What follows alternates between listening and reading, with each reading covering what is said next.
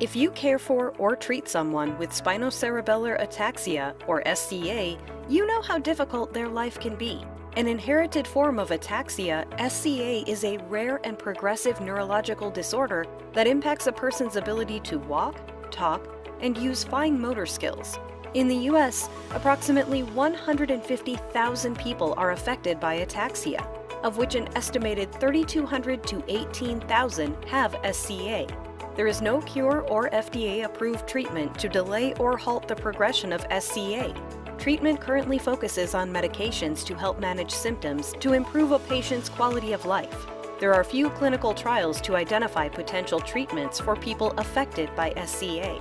A new study sponsored by Biohaven Pharmaceuticals is designed to determine if troriluzole, a drug being developed for the potential treatment of ataxia, can slow down and improve ataxia symptoms.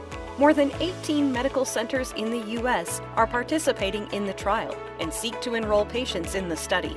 Do you know someone who may benefit from this potential treatment? Find out if they are eligible for the study by visiting www.clinicaltrials.gov and enter the identifier NCT 037 01399.